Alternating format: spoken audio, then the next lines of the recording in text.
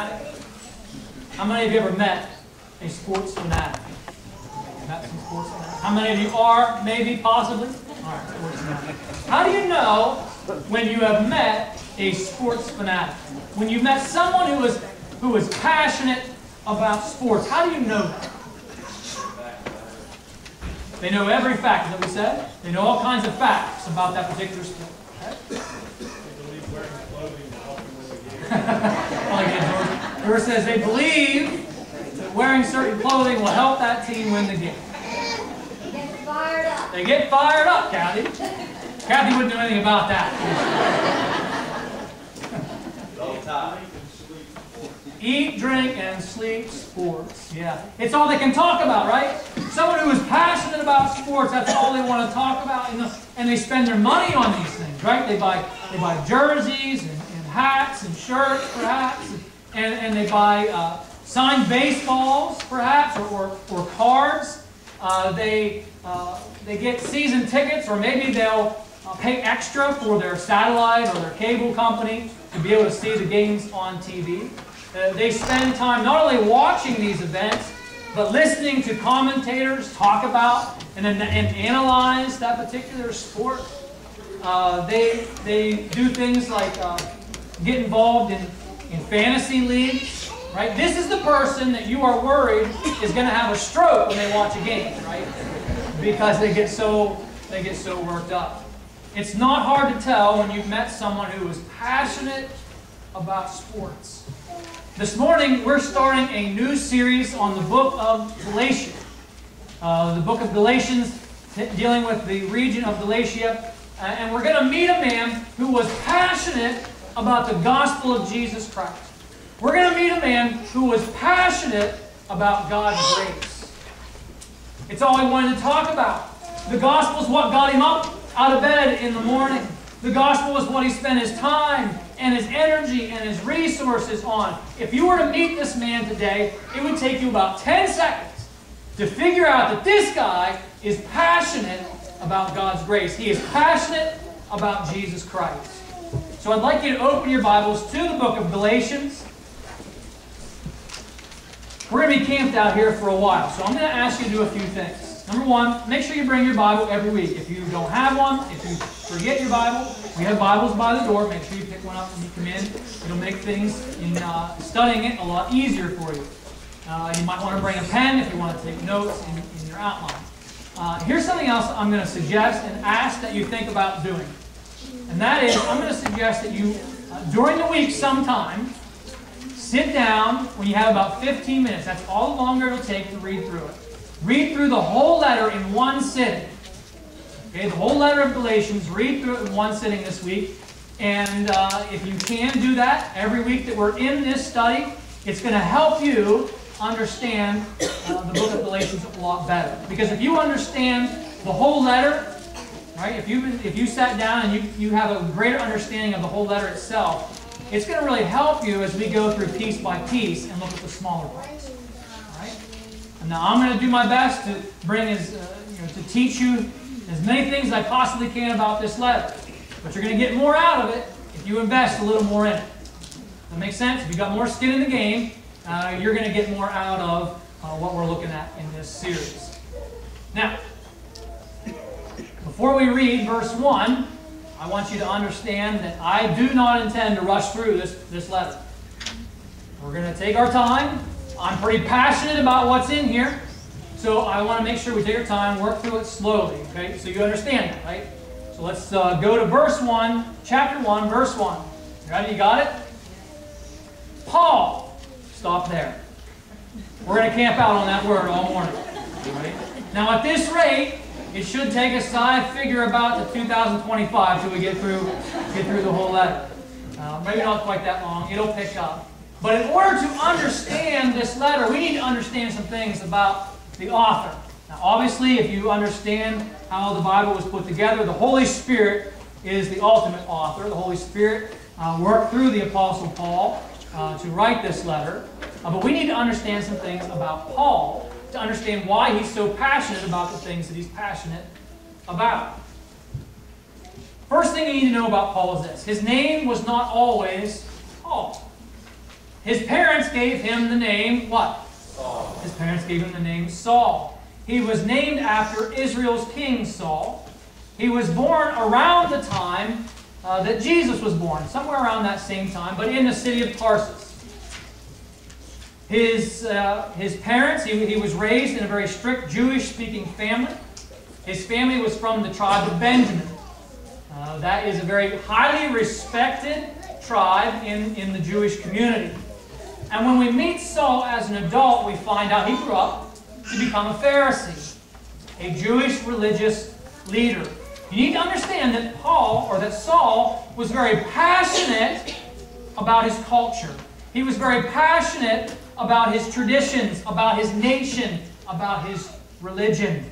He was more than what I'll call a fair weather fan of the Jewish tradition and religion. He was a fanatic. And I think you know the difference. You probably have seen the difference between people who like a team and those who are over the top, paint your face, fight you in the parking lot kind of fans, right? There's a difference between the two. You know enough about me to know that I like the Yankees, right? And I take a lot of heat over that. And it's okay. I've got a hat, I've got a couple shirts, a pretty sweet tie with the Yankees on it.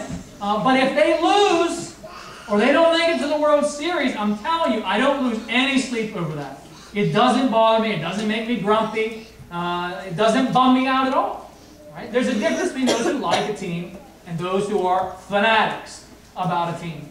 Saul was a paint-your-face, season ticket holder, fight you in the parking lot kind of a guy when it came to the Jewish religion. He was a fanatic. So when Jesus comes along, Saul sees Jesus as a bitter rival. Saul sees Jesus as the enemy. Saul believed that Jesus was a blasphemer. Saul believed that Jesus was a heretic. And he believed that everyone who followed Jesus and who believed that Jesus is the Messiah, that they should be killed, put to death just like Jesus was. When we first meet Saul in Acts chapter 7, if you would turn there, we're done in Galatians for today after our one-word exploration. We'll get back to it next week. I want you to go to Acts chapter 7. Here's where we first meet Saul. Now here's what's happening in Acts 7. There was a Christian named Stephen, and Stephen was arrested by the Jewish religious leaders for proclaiming the name of Christ. He was being put on trial, one of these false trials, the same kind of deal they did with Jesus. But Stephen doesn't back down. And I would encourage you this week to take some time and read through this sermon that Stephen preaches. It is powerful. And this is the kind of sermon, it's not just a step on your toes kind of sermon. This is a smack you in the face kind of sermon that Stephen preaches to these Jewish religious leaders. And I want you to take a look at what happens. We're going to start in, well, just look at verse 51 real quick, just so you know I'm not pumping this up to more than what it was. Verse 51, what does he call the people in his audience? Stiff-necked people. This is a smack you in the face kind of a sermon. It is powerful. And their reaction we see in verse 54. Verse 54, when they heard this, when he was done preaching, they were, what's the word? Furious. So furious, it says that they were gnashing their teeth. Have you ever been that mad? So mad that your teeth were gritting together. Right? They were furious. Their teeth were gritting together. And it says, but Stephen, full of the Holy Spirit, looked up to heaven, and he saw the glory of God and Jesus standing at the right hand of God. Look, he said, I see heaven open and the Son of Man standing at the right hand of God. At this, they covered their ears, yelling at the top of their voices. They all rushed at him. They dragged him out of the city. They began to stone him. Now watch this. Meanwhile, the witnesses laid their clothes at the feet of a young man named, what? Saul. While they were stoning him, Stephen prayed, Lord Jesus, receive my spirit. He fell on his knees and he cried out, Lord, do not hold this sin against them. When he said this, he fell asleep, he died. The next one says, and Saul was dead, giving approval to his death. if we could put it in these terms, if Saul were to stand here, he would say this. He would say, hello, my name is Saul, and I am passionate about putting this Jesus nonsense to rest. Had enough of it. That was Saul. That was Saul. And after this episode with Stephen, this great persecution breaks out in the city of Jerusalem, and the Christians, many of them, were forced to scatter and flee the city. We see Saul again in Acts chapter 9, if you'll go there. After this persecution breaks out, Saul's not done. It's not enough for him that the Christians had to flee the city.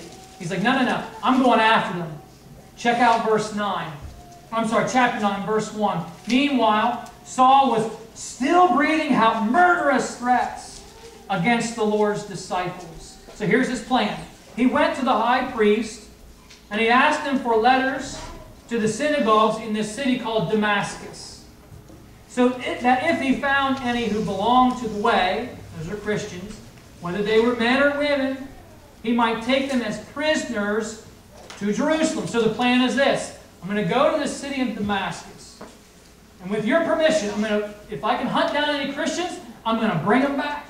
And we're going to put on a trial here, and then we'll put them to death. That was the plan. But something happens on the way. Something happens on the way. He literally met Jesus on the way. Now, you know you're in trouble when Jesus himself gets up off the throne from heaven to come and give you a personal smackdown. You know that you are in deep trouble when that happens, yes? Check it out. Verse 3. Let's see, we are in chapter 9, verse 3. As he neared Damascus on his journey, suddenly a light from heaven flashed around him. He fell to the ground, and he heard a voice say to him, Saul, Saul, why do you persecute me? Who are you, Lord? Saul asked. I am Jesus, whom you are persecuting. Now get up and go into the city, and you will be told what you must do. The men traveling with Saul stood there speechless. They heard the sound, but they did not see anyone. Saul got up from the ground, but when he opened his eyes, he could see nothing. So they led him by the hand into Damascus. For 3 days he was blind. He did not eat or drink anything. Now in Damascus there was a disciple named Ananias. And the Lord called to him in a vision, saying, Ananias. Now that would be a pretty tense moment too, wouldn't it?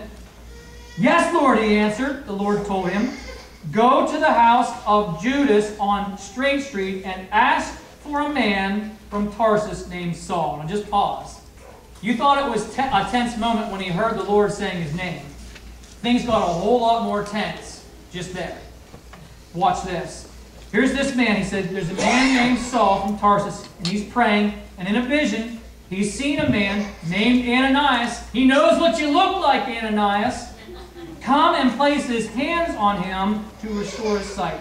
Check out his reaction in verse 13. Lord, Ananias answered, I've heard many reports about this man and all the harm he has done to your saints in Jerusalem. And he's come here. He's come here with authority from the chief priests to arrest all who call on your name. But the Lord said to Ananias, go. This man is my chosen instrument to carry my name before the Gentiles and their kings and before the people of Israel. I will show him how much he must suffer for my name. And I love that Ananias just is obedient. That's great.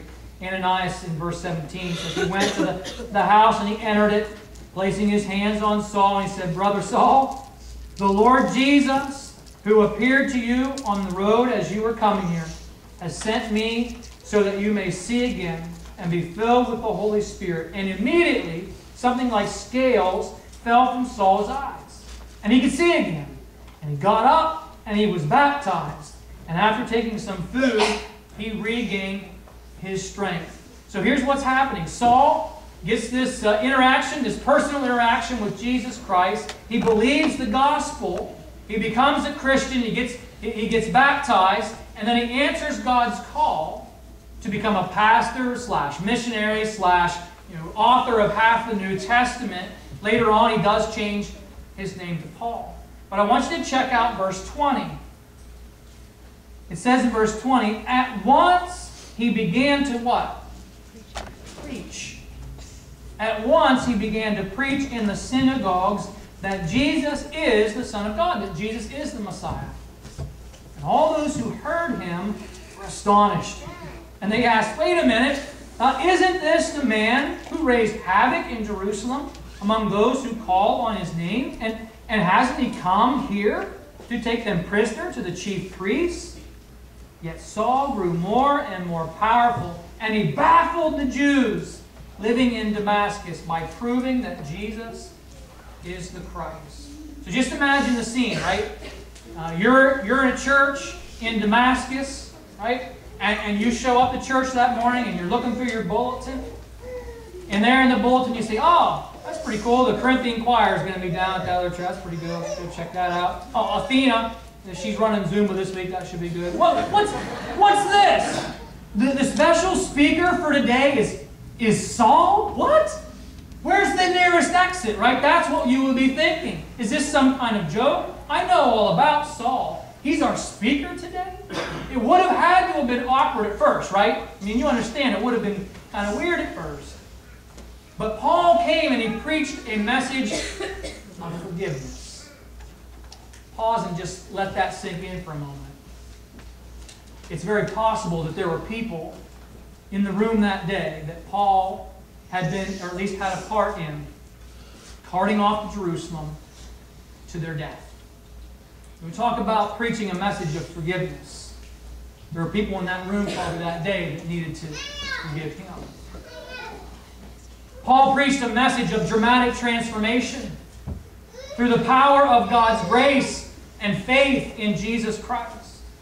Now, keep in mind this episode back with Stephen. Let's take our minds back to Stephen. He was stoned, put to death in large part because of Saul, and then this great persecution breaks out in the city. Now because of that, there are Christians who leave the city, they flee all over the place. One of the places that they went was this place called Antioch. Check out Antioch up here where it's circled. To its left you'll see Tarsus, that's where Saul is from. Jerusalem, this is called Asia Minor, so Jerusalem will be up that direction. So there were Christians who left the city and went to this place called Antioch, and while they're there, they take the gospel with them, and this church begins. And it grows, and it grows, and it grew to the point so rapidly that word of this church got all the way back to Jerusalem. Now that might not mean much to you in today's world, where I take a picture of you, put it on Facebook, and the entire world knows within a matter of 10 seconds. They didn't have Facebook, right?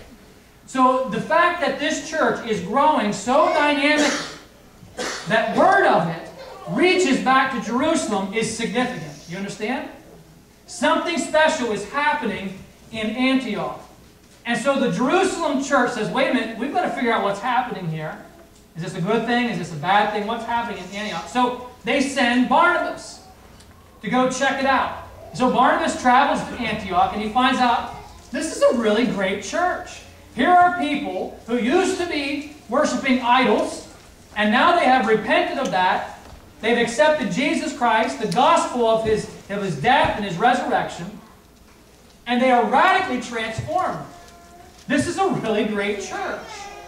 These people in Antioch were doing some amazing things because they were passionate about Jesus. Now here's a really interesting twist of this story. Barnabas looks around, he sees what's happening, he realizes, I need some help.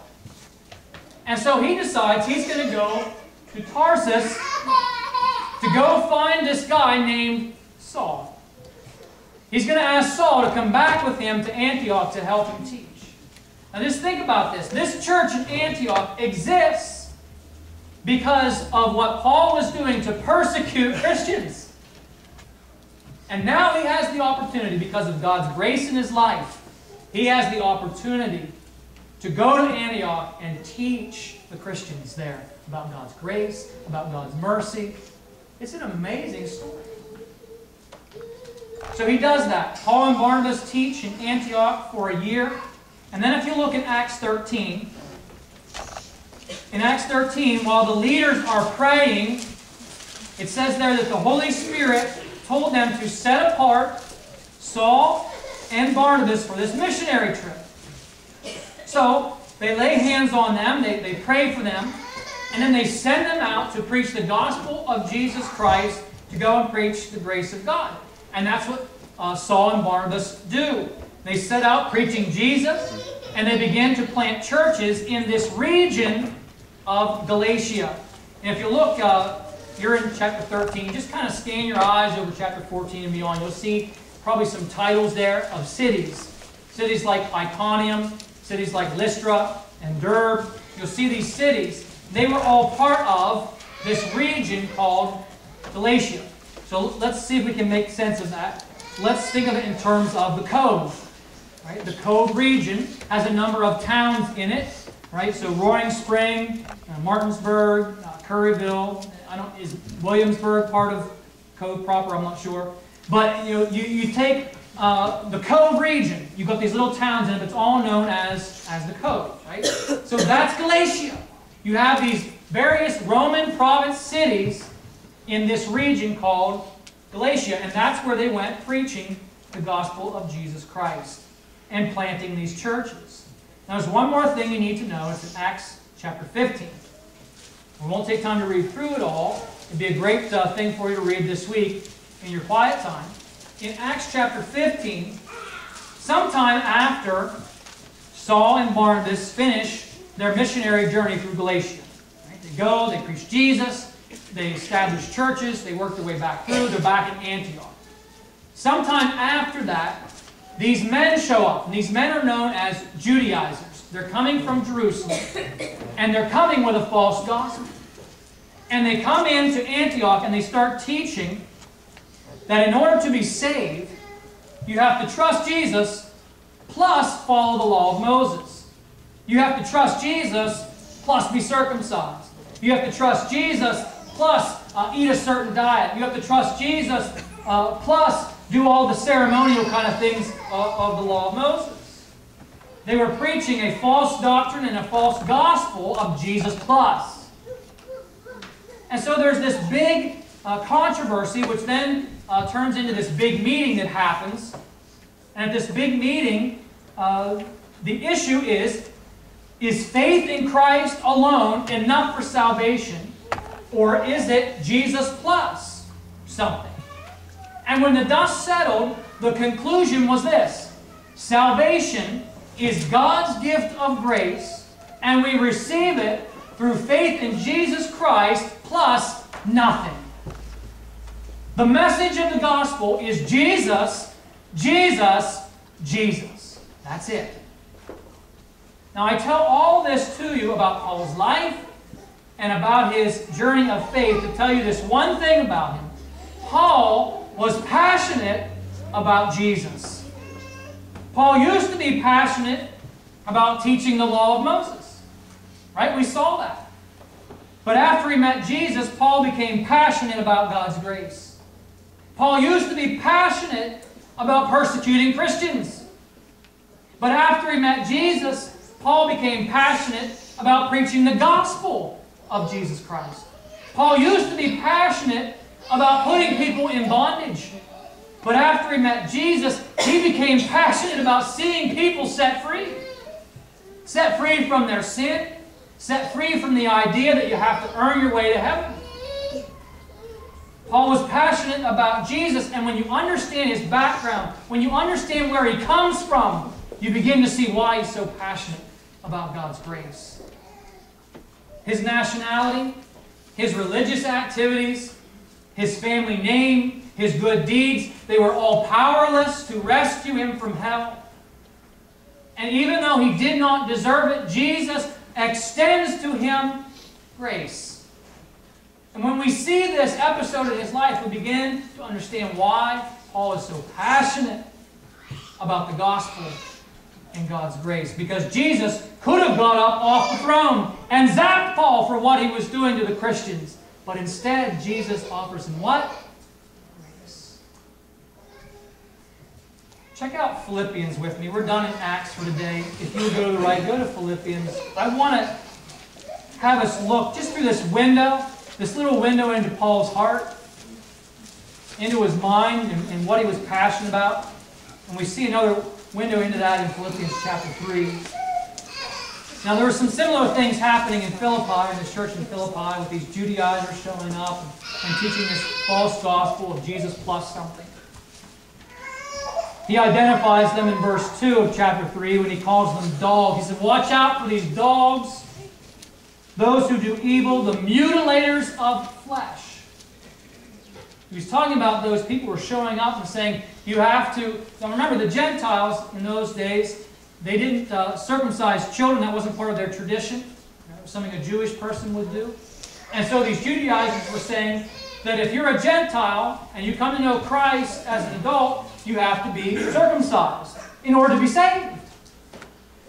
And Paul calls them mutilators of the flesh. There's another passage of Scripture when he identifies them. He says, I wish they'd mutilate themselves. That's what he said about it. He's pretty passionate about this issue. And he calls them dogs. And then he says in verse 3, for it is we who are the circumcision, talking about the Jewish people, we who worship by the Spirit of God, who glory in Christ Jesus, who put no confidence in the flesh. Now look at this. Though I myself have reason for such confidence. If there was ever anyone who could have confidence in the flesh, if that's what really mattered, then Paul could step up and say, I could have confidence in the flesh. Here's what he says. If anyone else thinks he has reason to put confidence in the flesh, I've got more. I was circumcised on the 8th day. Right? That was according to the law of Moses. I'm of the people of Israel. Right? He's a natural-born Jew, not grafted in. He says, I'm of the tribe of Benjamin. That's a highly respected tribe. I am a Hebrew of Hebrews. In regard to the law, I'm a Pharisee.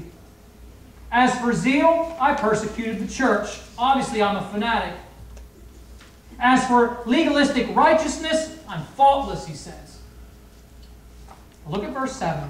But whatever was to my profit, I now consider loss for the sake of Christ. What is more, I consider everything a loss to the surpassing greatness of knowing Christ Jesus, my Lord, for whose sake I have lost all things. I consider them rubbish, that I may gain Christ and be found in him, not having a righteousness of my own that comes from the law, but that which is through faith in Christ, the righteousness that comes from God and is by faith. Nothing else mattered to Paul as much as Jesus. He was passionate about the gospel. He was passionate about God's grace. He was not a fair weather fan about his faith in Christ. He was a fanatic. So you can imagine the moment when Paul gets word that this group of Judaizers, they weren't getting any traction in Antioch, because Paul and Barnabas were there and they put that down. They weren't getting any traction, and so these Judaizers decide they're going to go north. And they go north into the region of Galatia, and they begin to preach their false gospel to all those churches that Paul and Barnabas had planted. Imagine the moment when Paul gets word that these churches that he had planted are now being attacked with a false gospel. This gospel of it's Jesus plus the law of Moses. And not only that, these Judaizers went up into these cities in Galatia, and they're saying, listen, this Paul guy, he's not even a real apostle. Don't listen to him. He's not even a real apostle. He didn't even teach you the full gospel. Here's the full gospel, they said. It's Jesus plus. And some of them were buying into it. And it broke Paul's heart. He was mad about it. As we read through this letter, we're going to find out just how passionate Paul is about God's grace. We're going to find out just how passionate he was about freedom in Christ, freedom from sin, freedom from the law. We're going to find out just how passionate he was about Jesus. It's going to be an exciting letter. What are you passionate about? I don't want you to answer out loud, but I want you to think honestly about what you're really passionate about. You passionate about politics? Maybe you're passionate about sports. Maybe you're passionate about your leisure activities. Maybe you're passionate about your family. Maybe you're passionate about some good cause. I met someone one time who was absolutely passionate about Bon Jovi, the singer. They knew everything about him. You know, the T-shirts, go to all the concert, have all the albums, all that. Absolutely passionate about Bon Jovi. Now, I think that we can all agree, at least I would hope we would be able to agree, that having a passion for Bon Jovi is a pretty meaningless passion in the big scope of life. Yes? A life lived for Bon Jovi is not going to matter much in eternity. Would you agree with that? It might be possible that you and I have some passions in our lives that are kind of empty and meaningless. It might even be possible that we have some passions in our lives that are sinful.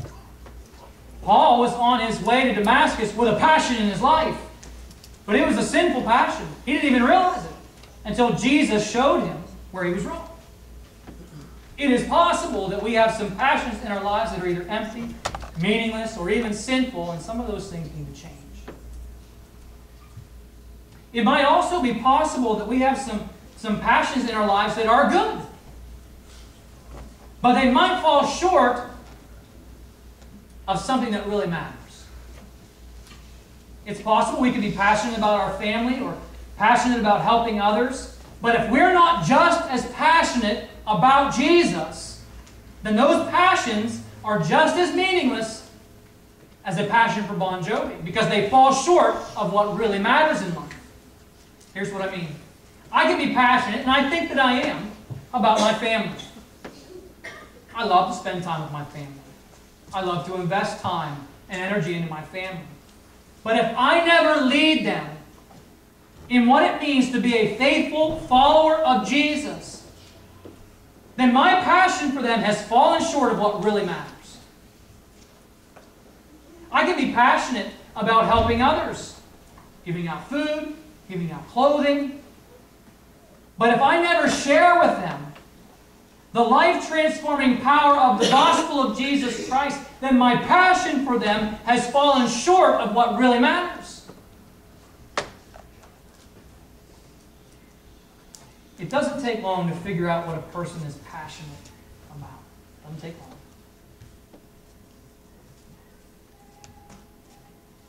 It's not hard to tell when someone is passionate about Jesus. Now, I'm not trying to elevate a person here. I'm just using an example. We talked about Tim Tebow a few weeks ago, right? Tim Tebow, I'm sure, is pretty passionate about football, right? Pretty passionate about football. How long does it take to be around Tim Tebow before you find out he is just as, if not more passionate about Jesus Christ? About 5 seconds. It doesn't take long for people to figure out what we're passionate about. And it's okay that we're passionate about more than one thing, but if we leave out a passion for Jesus, we have fallen short of what really matters.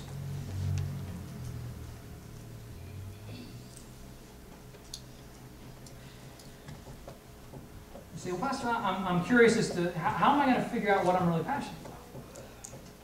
Unless someone comes and tells me, or Jesus gets off the throne and beats me around a little bit, how am I going to figure that out? All you have to do is look at what you talk about the most. Look at where you're spending your money. Look at where you're spending your time. It won't take long for you to figure out what you're passionate about. And it's possible that some of those passions that we have, if we're being honest, are pretty meaningless, pretty empty. It's possible that maybe we need a greater passion for Jesus to accompany those passions that are good. And if that's the case, if we look at our passions that we have and we say, well, okay, this one needs some work, this one needs to change. Here's some good news. Ready? Good news is this. Paul is proof that Jesus Christ can change our passions. Paul is proof that when we meet the Holy Spirit, that the Holy Spirit has the power to transform us and transform our passions into those things that really matter. All we have to do is ask. All we have to do is ask. A simple prayer every day, Lord, help me to be more passionate about you today. Let me close with this one thought. Just one last question. That's this. Is it possible that maybe where you're at spiritually is you're kind of like Saul on his road to Damascus, and you are an enemy of Jesus, and maybe you don't even know it? Saul didn't even realize that that's what was going on in his life until it was pointed out to him. So let me do my best to point out to you the truth of God's Word, and that is this. If you've not accepted Jesus Christ as your personal Savior, if you've not done that, the Bible describes you as a sinner and an enemy of God. But you don't have to stay in that spiritual condition. The Bible is very clear that if we trust Jesus Christ in His death and His resurrection, in His blood alone, not Jesus plus anything, Jesus, Jesus, Jesus, to forgive us of sin, Jesus to rescue our soul, Jesus to transform our life, Jesus to transform our passions. If that's where our faith is at, and the Holy Spirit comes to live inside us and transforms us from the inside out, it's an amazing thing to watch happen in someone's life. And He can do that for you today, right now. Christian, you believe that? Amen. Father, thanks so much that we are able to be in your presence. And I thank you for this example in Paul's life that reminds us that you have the power to change a life. That reminds us that you have the power to change our passions from some things that are meaningless and empty to something that's going to matter in eternity. To even take those passions that are good and make them so much more than they are in themselves. Help us to be a more passionate people, a more passionate church about the gospel of Jesus Christ. Help us to be passionate about God's grace and day by day become more and more passionate about Jesus. Well, thank you. In Jesus' name. Amen. Let's stand together and we'll finish with the song. If you have a spiritual need, if you want to pray about it, I'll be here.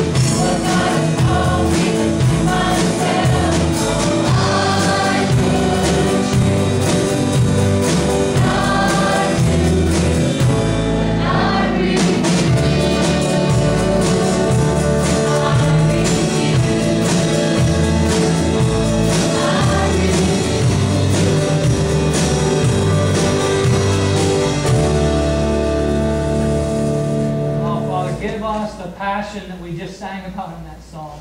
A passion every day that says, I refuse to make another excuse to not live my life for you and to share the gospel and God's grace. Give us that passion that we need to live the gospel message day by day. We pray it in Jesus' name and the power of the Holy Spirit. Amen. Amen.